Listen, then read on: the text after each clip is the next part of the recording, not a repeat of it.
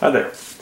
We're going to do a little review of this Wright's copper cream. I've got a old sheet of copper and it's got plenty of dirt, grit, and grime, all the good stuff in it. So let's get started. You really only need a couple things. I got some cheap little rubber gloves I'm going to throw on. I also have a just an old rag to wipe it off. Okay, so I'm going to put my little gloves on. First step, take this and run it under hot water. I'm only going to do half of this so we can do a compare and contrast.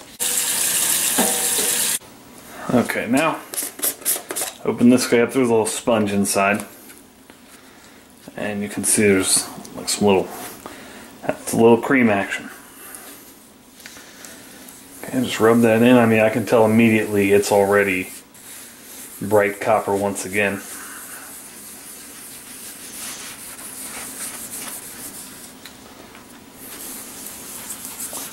That is looking good.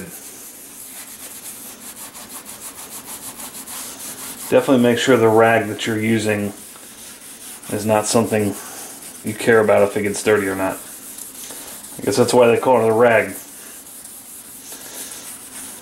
Okay, now that I've kind of rubbed all that in, the next step is to rinse it off again.